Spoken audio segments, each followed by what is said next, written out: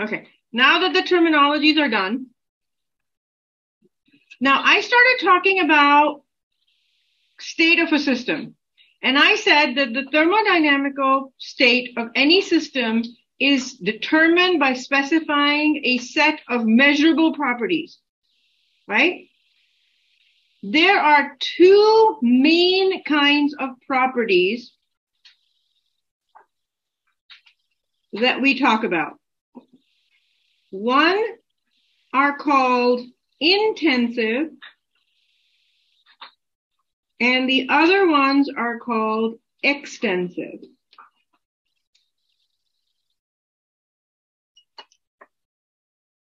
Okay.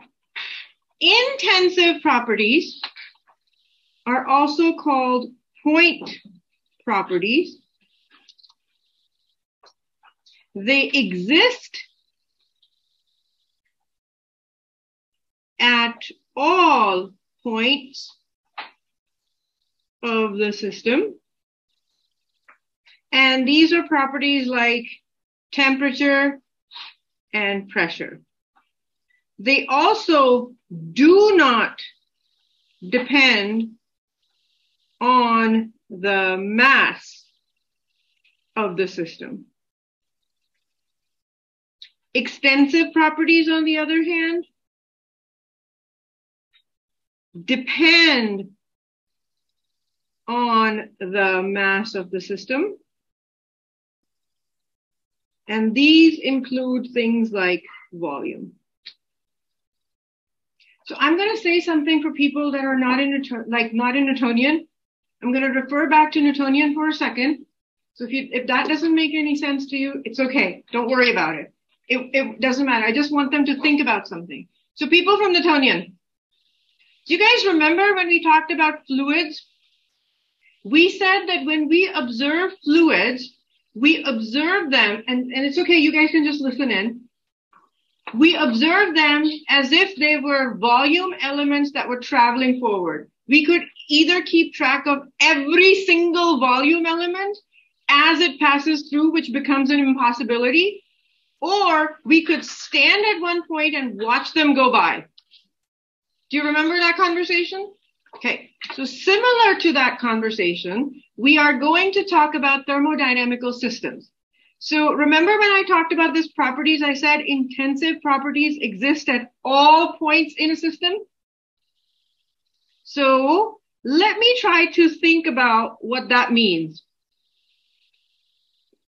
So if my system consists of one mass point particle in a three-dimensional space.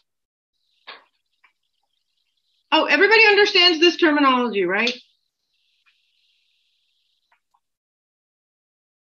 What does that dot with a circle mean?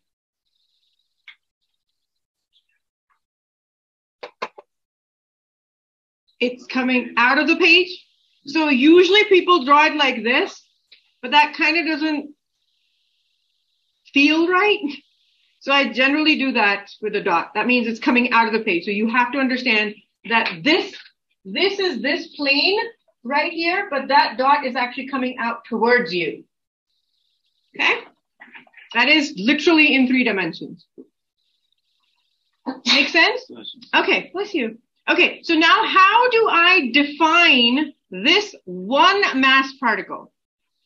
What do I need? I need to know its X, Y, Z. Let's start there.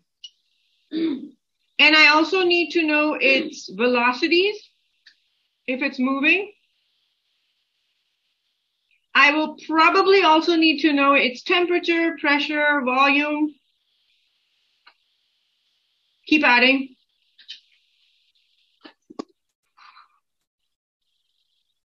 Happy?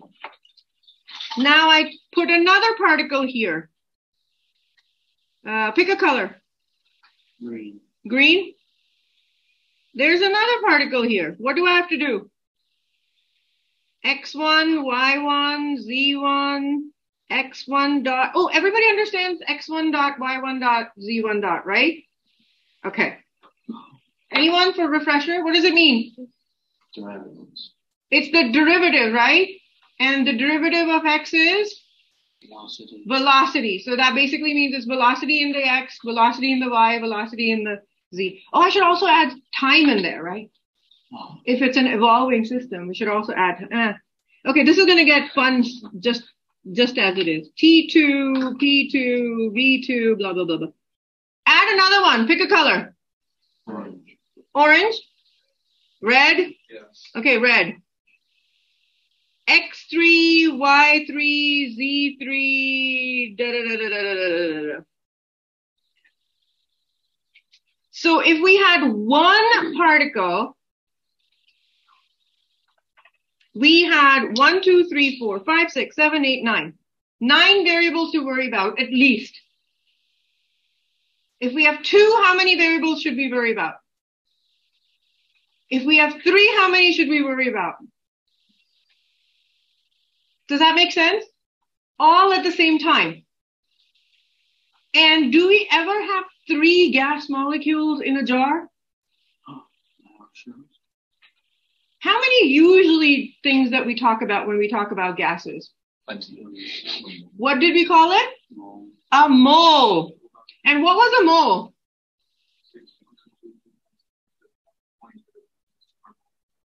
Or elephants, or gas molecules, or people. Hopefully not elephants. Multiply that with the number of variables you have to worry about. Would you like to do that? And then watch every single one? Gwen would. Most people won't. So then what do we do?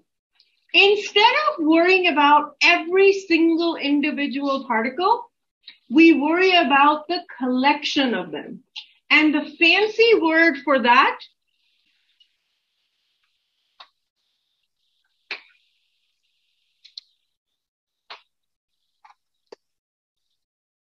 ensemble.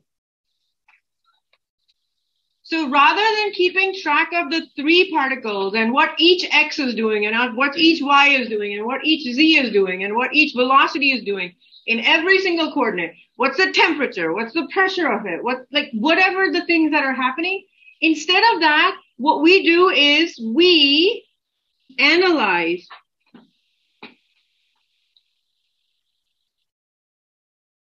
the average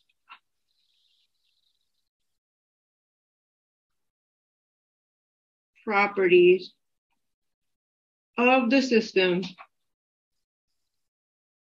as a whole.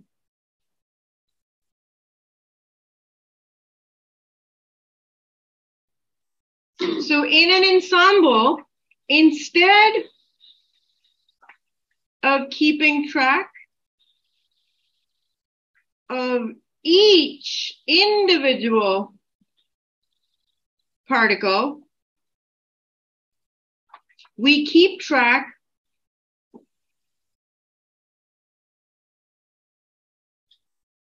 of the properties of the ensemble as a whole. So I'll give you an example. When you find the temperature of this room, how do you do that? Measure any specific points. Right. So you take an average of this room and you say this room is, about 70 degrees, right? Is that always true for every part of this room? But on average, this room is comfortable to be sitting in. That's what you want. So an ensemble is not necessarily every single point in space. It's just an average of everything. We will talk more about this when we get into statistical thermodynamics. We'll talk more about ensembles, and that's when it's going to become very important. Okay, now, once we have established that, we now just have to define what do we mean by thermodynamical properties.